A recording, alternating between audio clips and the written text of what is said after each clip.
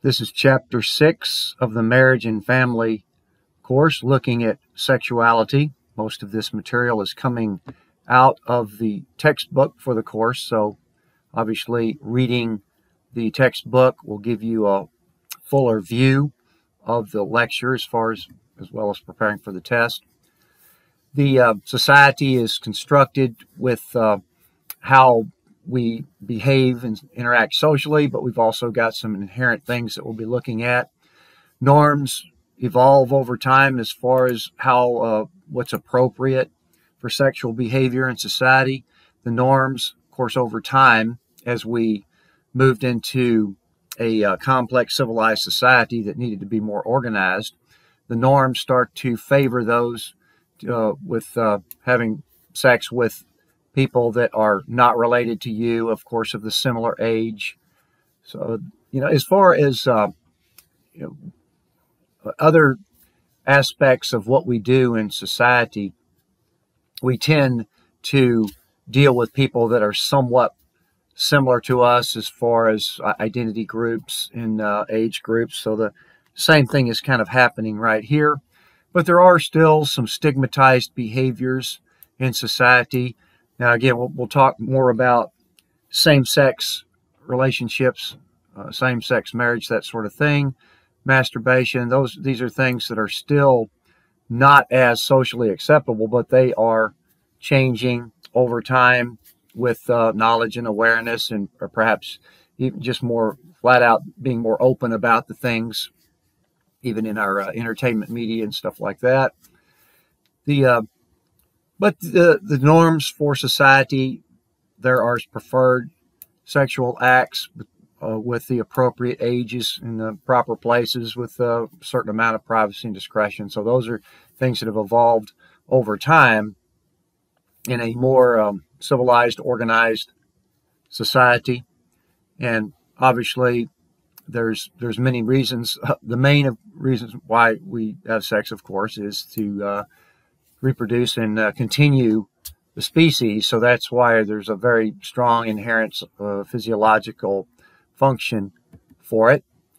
One thing that I've talked about before is in our human universals is the incest taboo, that we do not have sex with our nuclear family members. Now, of course, over many hundreds and hundreds of generations of over time, because of the clannishness and the groupishness of human beings, and particularly as we were starting out, there was a lot of marriages and relationships between first cousins, pretty much out of necessity. But over time, keeping the sexual relationships out of the immediate family has become one of those human universals that all societies have established over time. More on the gender identity and the sexual scripts for sexuality. Clearly it's as you come into adolescence, this when it becomes the most powerful driving force, particularly for men to be the initiators. There's the concept of the conquest and the performance expectations, the peer pressures. Those are strong on the men's side. Women, in general, of course, we're talking about generalities here. Women focus on feelings as far as the sexual innocence. I guess that might have been how the system was designed, that men would be the pursuers and the women would be the ones putting on the brakes, that sort of thing. We've talked about those primary differences several times before, even the inherent genetic differences. So there might be something going on there to regulate that behavior. So the generalization, the male aggressive, female passive, again, that's almost to the point where it could be stereotyped, but the tendencies are still there, partly through socialization and partly through our inherent genetic behaviors. Now, the scripts have been changing. As with everything else in this class, we see particularly since the 60s and 70s, there's been lots of shifts and changes, and norms have been revising. And prior to that period, sexual expression was somewhat taboo, kind of kept that in the bedroom, private. The Now it's becoming more of a positive connotation as a mutual exchange of pleasure, and either partner being perhaps the initiator. The non-maritable sex has become quite a bit more acceptable over the years, because I can remember when I was a kid that it was kind of somewhat of a norm, is that you did not have sex before marriage. Even though a lot of people did, it was still considered unacceptable to do that. And then there was debates. Even as I was getting older, there was debates about, ooh, premarital sex. How do you think about, what do you believe as far as premarital, things like that. And now it's just so much accepted. And also with same-sex relationships, that has changed dramatically, because as recently as the late 80s, there was a very large majority of Americans that were opposed to same-sex marriage. And now it's a fairly substantial majority of Americans that are okay with that. So one of those other trends that has happened over the years of changes. Now, these double standards remain, where women are held to higher standards than men are when it comes to these types of things.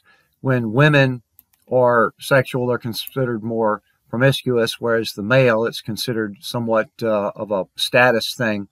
And female sexuality, particularly in male-dominated societies, and this, we've already talked about some examples on this, is that in even more male-dominated societies, they kind of go out of their way to suppress female sexuality. In the Western societies, not as much, but still some of that remains.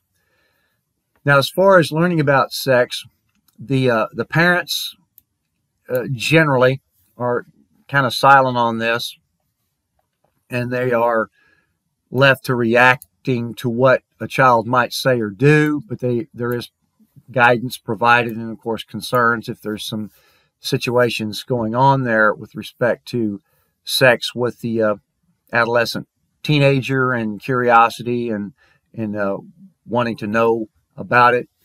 The studies in this seem to come down on a consensus that early clear communication with parents is associated with lower levels of teen sexual activity. So the more that the parents are able to share with the children as far as the whether it's the concerns or the thinking about it in a healthy way, the use of safe sex practices, things like that, the more those things are discussed, then the more associations you have with that behavior as far as teen sexual activity being a little bit more moderated, a little bit safer. So the parental monitoring is inversely associated both with adolescents becoming sexual active and the total number of sexual partners that teens have. This is coming from the book here, from one of the studies. So that parental monitoring does matter as far as affecting these types of behaviors among teens. Now, another fairly strong norm, of course, is the assumption that all children are going to be heterosexual, and that's part of what continues with the stigma of same-sex relationships. But because of that assumption, that there could be an avoidance of communication if there are some questions as far as that goes. The peers tend to have a pretty major influence on our sexuality, or our learning and knowledge of sexuality, because of the silence of the parents in general, and then the kids go out and learn it from the kid on the street who seems to know everything. But of course, that is a major source of misinformation as well as information. So that's why you can get conflicting things going on there. But among boys, there's a lot of encouragement among boys for sexual activity because of the status that goes with it, the bravado, the pressure on pursuing it, and obviously the stigma of being a virgin, particularly as a younger male. Those are a little bit different with respect to the sexual activity. There is evidence of teens that are delaying initial intercourse experience. Table 6.1. Social scientists study what might be going on there. There could be risks that are getting more attention, so we want to avoid the risks. There might be trends going on as far as delaying that or maintaining virginity. So there's lots of things that are going on at any given time that could be leading to a trend this way or that way. And the media has a growing influence, and we've already talked a little bit about social media because of all the information and misinformation that you can get off of social media. But it could be that the media influence is becoming more profound, and the book actually suggests that our media could be the primary sexuality educator of our youth because of all the exposure that young adults, or well, mostly teenagers, yes, and young adults too, but the amount of exposure through the media and social media as far as what, not just what is cool, but what is attractive and sexuality, things like that. So the more viewing that a teen does with these types of media, that associates with earlier involvement in sexual activity. So there's a correlation there with the exposure to that type of media. And of course, social media is not necessarily the same as a teenage magazine, but still getting a lot of influence there. And there have been some studies, particularly as we become more open with our, sexuality and talking about sexuality. The sexually degrading lyrics in songs, those have been studied along with potentially violent content in some of the entertainment media out there. So those things are studied, and I guess it's probably not a surprise that if a young person is listening to things that are talking about sexuality or even sexually degrading type things, that could lead to, not to everyone, obviously, but to whoever might be kind of inclined toward that, to think it's acceptable or be able to rationalize it, being able to do that. So these teen-focused magazines, and now we don't have as many hard copy magazines as we used to, but you can still access a lot of these online. But they send out the mixed messages that, particularly when you look at the covers, you've always got attractive people on the covers, somewhat sexually provocative. Girls are encouraged to be appealing to boys, while in many cases negatively portraying boys as inept or predators. So that could be some of the mixed messages that are coming out. And of course, that leads to expectations. We've already touched on this a little bit with social media. The amount of anxiety, depression, even suicides particularly among teenage girls, that has risen quite significantly over the past decade or so. And these types of messages could be contributing to that. And then the immersion into social media, where you might be getting a lot of these types of messages. More on the media influence. That exposure to sexual content is a strong influence on teen activity. So that, not surprising, the young impressionable mind seeing this material might start justifying it themselves, rationalizing it, feeling that it's acceptable. The adult-focused magazines may convey sexually aggressive women as positive and sex as less risky and more casual. So that those are some of the changing norms over time. As the openness about it increases, then it starts to becoming more of an acceptable behavior, but it also could be downplaying some of the risks, making it more casual, when in the past it was kind of considered to be connected with the relationship. Now could be potentially casual and disconnected. But there has been some change over the years through the media that women are taking charge in the relationship, becoming more, perhaps in some cases, more aggressive or more as the initiators in these types of things. And another thing that the social scientists have to deal with is that data on sex is fairly difficult, because with polls, you might get a lot of exaggeration, particularly amongst the male side. You might be getting a lot of exaggeration. You might be getting some understatement there, because even in an anonymous poll, people might not be willing to be completely and totally honest in a survey that somebody is going to read and compile, even though they don't know who said what. So the surveys do, over time, as it becomes more accepting and open to talk about these things, they obviously have shown an acceptance of premarital sex and same-sex activity. So that kind of is a trend that we've already touched on. As far as in adolescence, this is where we see some pretty major challenges, because you're going through that period where it's becoming more of a drive, more of a, in some cases, perhaps a preoccupation with this as you get older and learn more about it, and the hormones, I guess you could say, kick in, things like that. So the challenges, of course, again, when I speak, it's mostly from the male point of view, other than what I've read from the female point of view. But clearly, one of the challenges is integrating the love and the sex, particularly from the male point of view.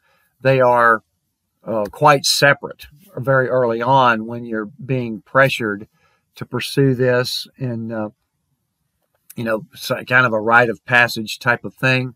And then as you get older, you start to realize, well, it needs to be kind of in conjunction with love. So those are some of the challenges that we still have of putting that intimacy and that commitment together. We've already talked about those are two of the major pillars of a successful, stable relationship, is this form of intimacy, as well as the commitment to that person, and that you're not being intimate with somebody else. So that's part of those main pillars that we talked about in the previous chapter. And then, of course, if you're going to engage in this activity, got to make decisions about birth control and what the risks could be if someone gets pregnant and then has the child. We'll look a little bit more on teen pregnancies, teenage divorce. We'll look at some of those things a little bit more. And then fairly early on, people start to realize what their sexual orientation is. There is a strong genetic component to that, even though we're seeing a lot of activity now, particularly amongst the Gen Z, the younger generation, because of a lot of the angst and anxiety and other challenges and a lot of the social media influence. There could be some contagion effect.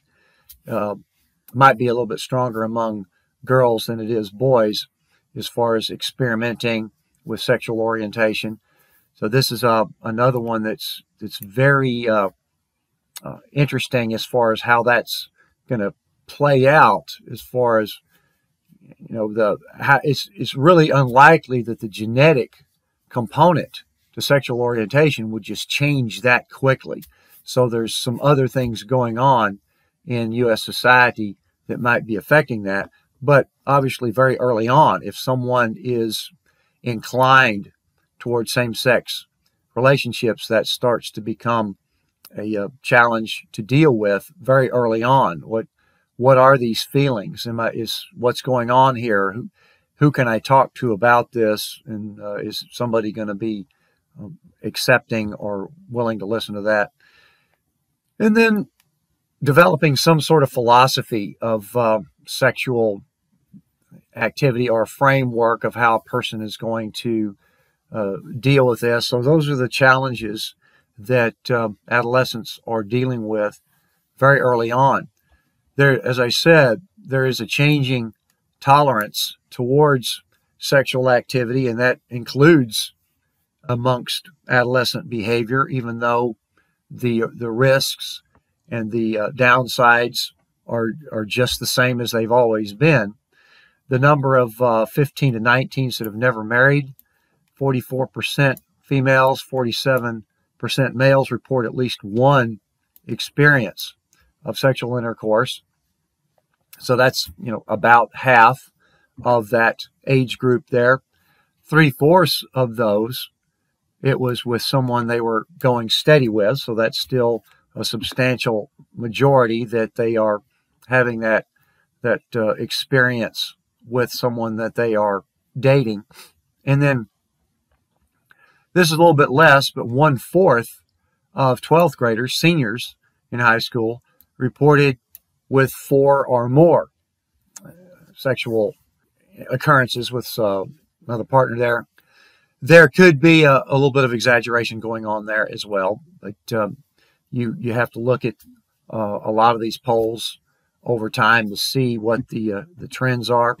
And then an interesting trend that has come up with particularly our technological advances, with our constant exposure to the communications technology and our phones, things like that.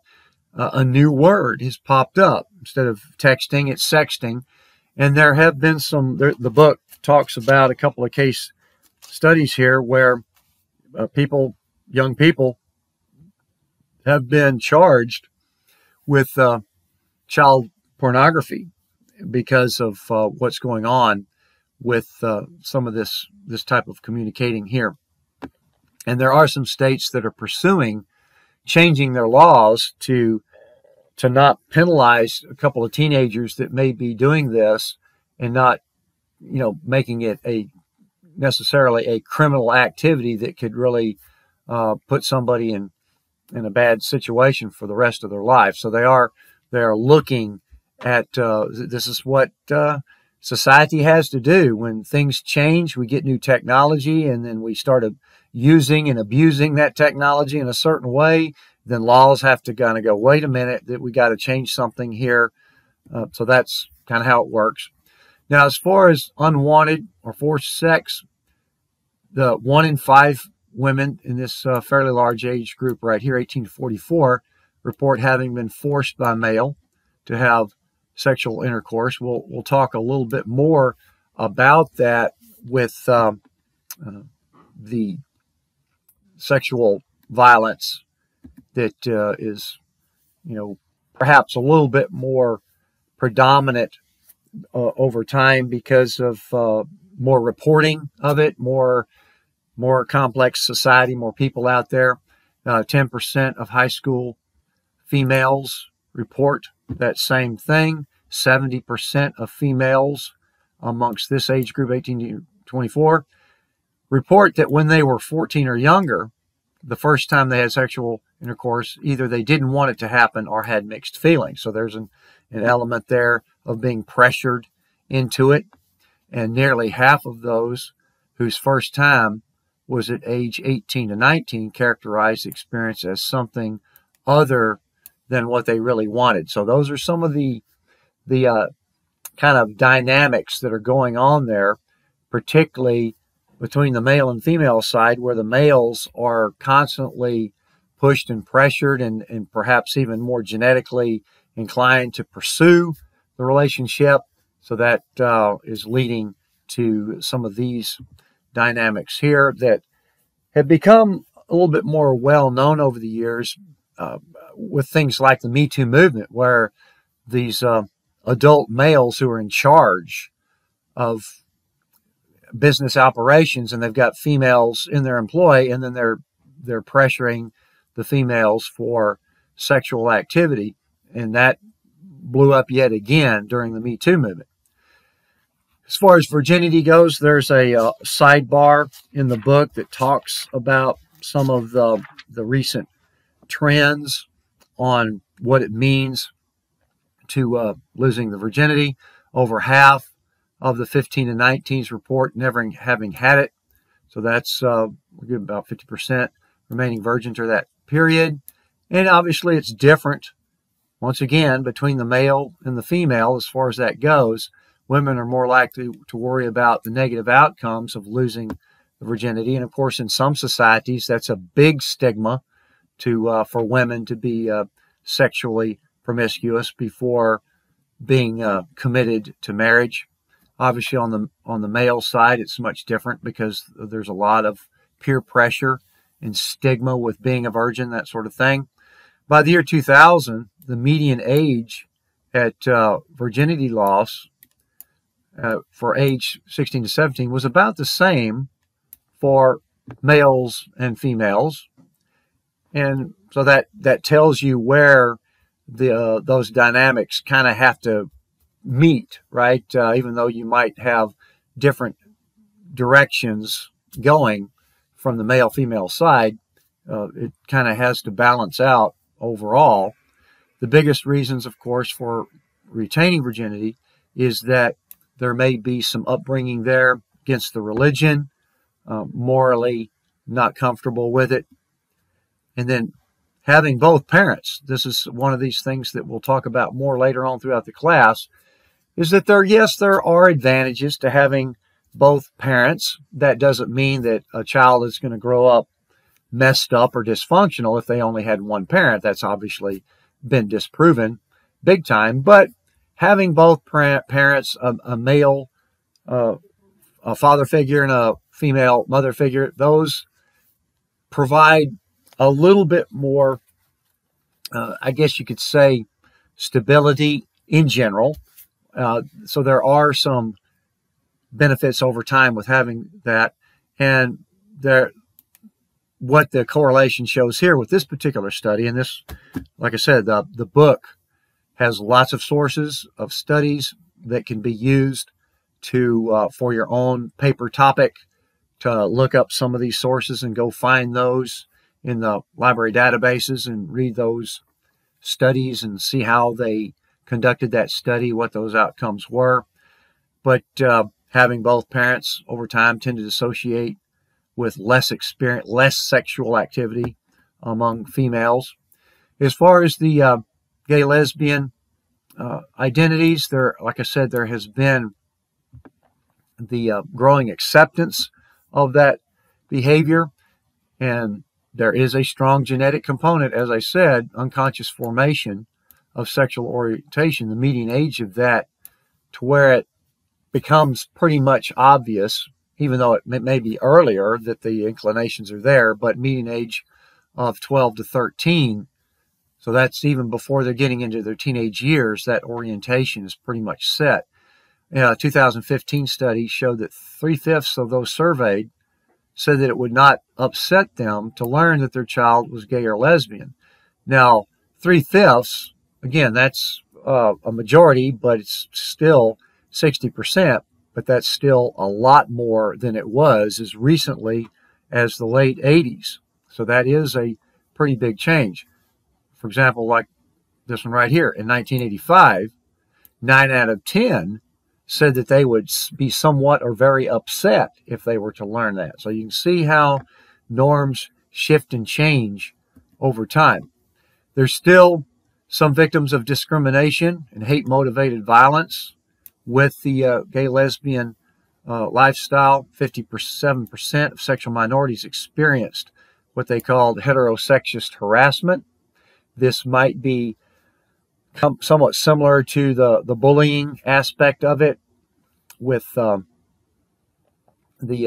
teenage activity. But as far as the prejudice in general, the older, more set in your ways, that what you've been raised and what you've been socialized into, that prejudice is associated with that. Older, less educated, more religious or conservative mindsets.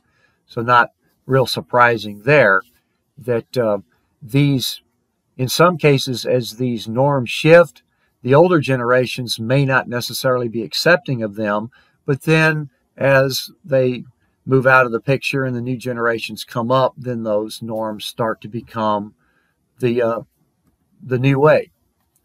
Legalization of same-sex marriage, as I mentioned before, that was a fairly rapid transition, because as recently as 1995, Congress actually passed a bill, Defense of Marriage Act, that literally defined a marriage between a man and a woman. And that created some legal problems over the years, but that changed fairly quickly. We'll probably look at that timeline here when we get a little bit more into that. Coming out is becoming a little bit more accepted, to not have to live in secrecy or hiding it. And so that has been somewhat of instrumental in trying to reject the stigma of being gay or lesbian. The median age of that is 20 years old, and that's probably could potentially get younger. Obviously, there's going to be some emotional distress with revealing that. And the longer that someone denies their true sexual orientation, that obviously later in life disclosures is going to have to pretty much correlate with that. Majority report that it either improved or didn't change the relationship with parents. So that's another thing that parents over the years have begun to accept, that it's possible that could happen, and you'd have to accept it and deal with it. So that's why relationships, and this probably will get higher as we go. Now, outing somebody being gay or lesbian, the issue there is what's the intent, because you could be invading somebody's privacy by doing that. The activists might say that if you stay hidden and don't reveal it, then that's adding to the stigma, because they would say, what are you ashamed of? So we're going to out you. And so that's a fairly controversial situation here, that the activist that's trying to out people, saying that if we don't do that, the negative stereotypes would remain unchallenged. Obviously, then the other person might say that, well, people still have the right to their own privacy, and that's their own decision to whether or not they want to share that. Now, sexuality, of course, retains all the way through life. And as I've already talked about, in long-term relationships, the sexual intimacy starts to shift more towards emotional intimacy. So the sex starts to get redefined in a way. It's not the same passionate part of the relationship as it was early on. So this is part of accepting that aging process. Particularly as you get to middle age, there's other things that people are concerned with, as far as men fearing the loss of sexual capacity, women fearing the loss of attractiveness, the menopause, where the menstrual cycle ceases to happen, and that means the end of fertility. So that's a fairly major landmark life change there for women.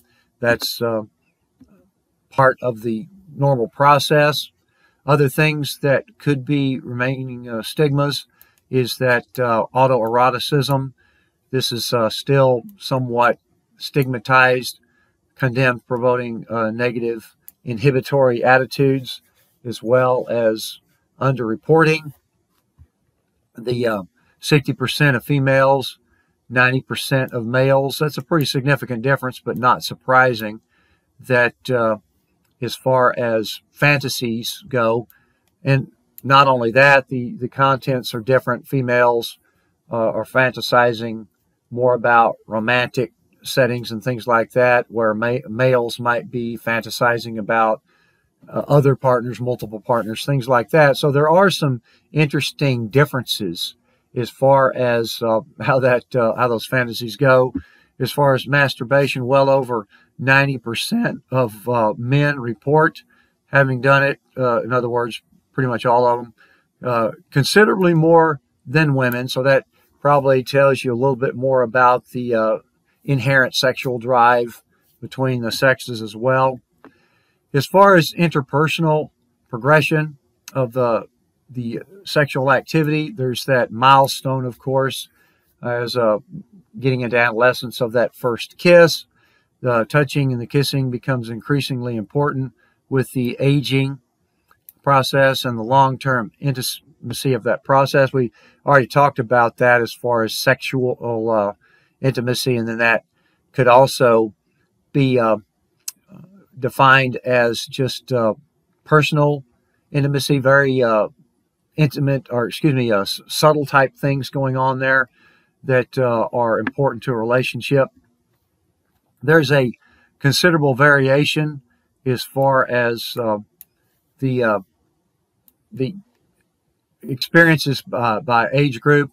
Clearly, it peaks at a certain point and then declines with age. That's on table 6.4, where you can see the breakdown by age groups as far as sexual activity goes. As far as non-marital sexual activity, there is an increasing tolerance to premarital sex that we've already talked about. 90% of never marrieds between this age group, 15 to 44, have had intercourse before marriage. And this long-term commitment is less of a prerequisite for sex as it might have been earlier, a couple of generations ago, that more acceptance of that activity, not needing the commitment in order to engage in that. At least 10% of Americans will never marry, and it's possible that that number could be ticking higher. But one of the reasons why is that there's more cohabitating. So if more people cohabitate and decide that that's acceptable and they don't need to get married, then that number could tick up as far as never married. And but there's still lots of things out there. We'll talk about some of the risks involved, but there's increased need for safe sex, birth control, the having children, communications required to monitor that activity, not just with parents, but with between the couples there. The extramarital sex does remain negative. That's one of the strong norms in society, is monogamy, sexual monogamy.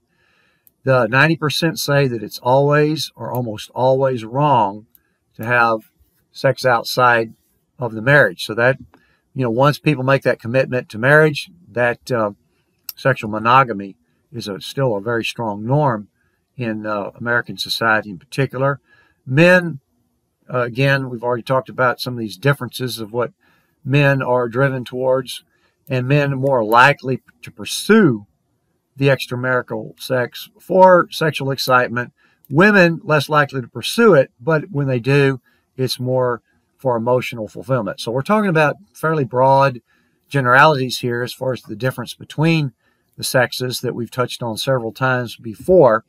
So these are the fairly large general differences as to why men might do this or women might do that. As far as sexuality within the marital bounds, as I said, that diminishes over time with the length of the marriage. The habituation that tends to dampen the drive that started it in the first place, that starts to dampen. So those things are replaced by other things such as commitment and other types of intimacy, because being accustomed to your partner, that kind of, like I said, dampens the sexual excitement. The children, lack of privacy, those are some other things that are involved in lessening that activity. Time management, because everybody gets more busy, more tired at the end of the day, more social pressures on each of the partners that take their mind off of the sexual intimacy, and more activities, more interests going on to fill in the gaps for that. As I said, monogamy is still the norm in in society, no matter how much more acceptance we have and how norms have shifted and adapted over time, monogamy is still considered the basic norm. Marriage is still considered somewhat of the gold standard of the most ideal end goal for relationships. Marriage still is considered to be more socially desirable for children. That could be shifting and changing. There are 40% of births to unmarried women, so that shows that that number is increasing. The passion of romantic love, as I said on that previous chapter, with a long-term, successful, stable relationship, the romantic love starts to shift more to a form of intimacy, caring, commitment, those major foundations. Now, there are several sexual dysfunctions that the book talks about. They could be low or inhibited sexual desire, conflict within the self or within a particular relationship, health issues that could be affecting the sexual intimacy, arousal difficulties, painful intercourse. Obviously, the older you get, the more potential factors there could be going on there.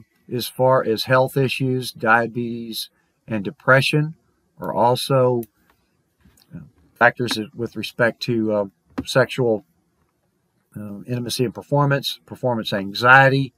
Those are things that men may have to deal with as far as performance. Women with orgasms, those are some of the issues that affect sexual behavior. Obviously, disappointment, anger, hostility could arrive from some of those dysfunctional behaviors as well.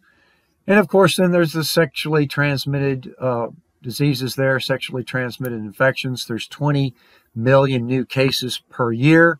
There has been an uptick on things such as syphilis. So as trends shift and change, it may be less emphasis put on safe sex and protection, things like that. So then you start to see a spike. Half of the infections are among the 15 to 24s, the ones that are most sexually active, which not surprising there, but they also might be less likely to use protection. Table 6.6 in the book gives you the breakdown on the principal sexually transmitted diseases. As far as HIV/AIDS, the big era through the 1980s and the 1990s, where there was a large death toll, they were able to get the virus under control as far as people being able to live with it through medication. 60 million around the world have had the virus, and there's 20 million AIDS-related deaths since the early 1980s. And as I said, with the cocktail of drugs and the new medications that are out there, 34 million currently living with the virus. But there still are 50,000 new HIV infections in U.S.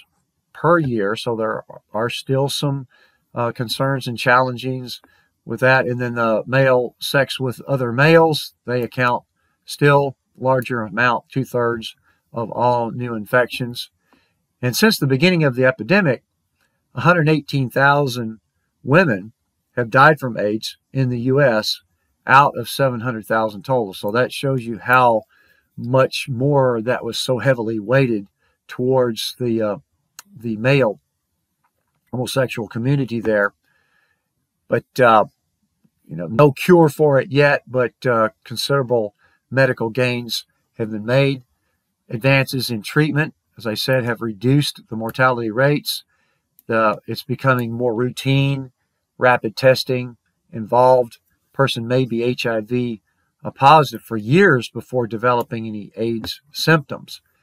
But there is a definable progression, and clearly if anybody is in that lifestyle or prone to those, they would probably be more sensitive to those and would be more motivated to keep track of what those are, keep an eye on it. Those with HIV are carriers, regardless of the symptoms that they may be showing, or even the lack of symptoms that there may be, are still potential carriers. And with this type of virus, it's transmitted only in under certain defined circumstances with respect to sexual behavior. Or again, one of the other factors was the needles, the sharing of needles. But no group is immune from the possibility of infection. So that's why the awareness and the advocacy to keep up to date on that is still important. As far as the protection and responsibility with respect to sexuality goes, abstinence is one of the, particularly from the conservative side of things, that the best remedy is just not to do it. That's obviously a very tall order, particularly amongst adolescents that are very much driven towards doing it. But transmission through intravenous drug, the shared needles, I've already talked about that. More use of condoms is also shown to be effective. Disclosure of intentions as far as infections go, that's always kind of part of the responsibility. Mutual agreement before any of these activities are engaged in. The safer sex practices that we've already talked about. And of course, if you engage in something that could be potentially risky, then you have to be aware of what the consequences are and be willing to accept those consequences as a result. And that's something that's obviously very hard for potentially an adolescents to do when their hormones are ranging and they're not really thinking about those consequences. All right, so that concludes the chapter on sexuality in the marriage and family course.